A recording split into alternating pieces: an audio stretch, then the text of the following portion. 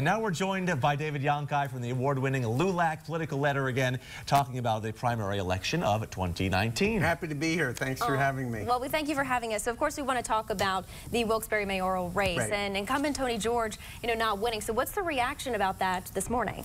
Well, I think the reaction is that every election has consequences. But I think Wilkes-Barre could benefit from what happened. I mean, it's not a good thing, to lose that big, but if you take a look at the infrastructure program that Mayor George has started, states across the country have been talking about infrastructure improvement. And in Wilkes-Barre, the building blocks for that infrastructure improvement have begun. So I think he is going to have to take his vision that he wanted in the next term and compress it. And that will be a good thing because he has the interests of the city at heart. George Brown, the former councilman who won, he also has a great opportunity because he won't have to worry about a re-election campaign. He will not have to worry about raising money or anything like that. And he will be able to plan the way that he wants to run the city.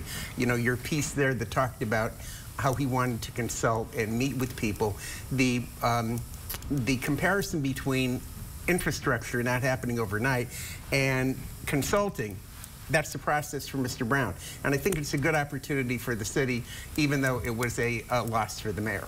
Mayor Tony George, he lost by roughly 2,000 votes this time around, which is much different than back in 2015, where he won against George Brown by just a few hundred. What was so different this time around this year? Well, I think a lot of dynamics. First off, when you're an incumbent, you have to, you get blamed for a lot, okay? And then the other thing is, the last time there were 4 opponents in the race, this was a head-to-head race. And the interesting thing about this race is that both men announced in February, and then for a while there wasn't a lot of noise about the campaign. There wasn't a lot of advertising. It didn't really ramp up until May. So again, that's the differences, but voters are the people that make the choice. So a bit of a shakeup for sure this time around. A little bit of a shakeup, yeah. All right, and you do work for the city. I do. One of the best, one of the greatest honors of my life is to be working for the city of Wilkes-Barre, and I'm very happy to be doing that. And since you brought it up, we are going to be having a thing in the summertime called Mondays at the Market. And that's going to be July 8th through the 19th. And right now we have 50 vendors signed up. We have a lot of entertainment coming. It's in a compressed time schedule between 11 and 2.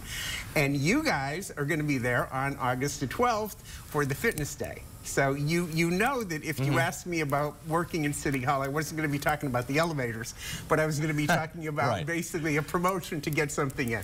So we're looking forward to that. And I work for the Wilkes-Barre Health Department, and we are sponsoring that along with some other organizations. Okay, well, it's definitely on our calendar. Yes, and, it's on your calendar. Of course, if we talk about Wilkes-Barre government, we also want to point out, full disclosure, that you do work for Wilkes-Barre City as well. Yeah, exactly, yeah. All right. Exactly. Well, David, thank you so much for being here with us, and of course, we'll check in with you I'm coming back at 5 o'clock? Yeah. Even after that promo? Okay, that's good. We'll be here, you'll be here. Okay, good. We'll see you then. That's good. And we'll be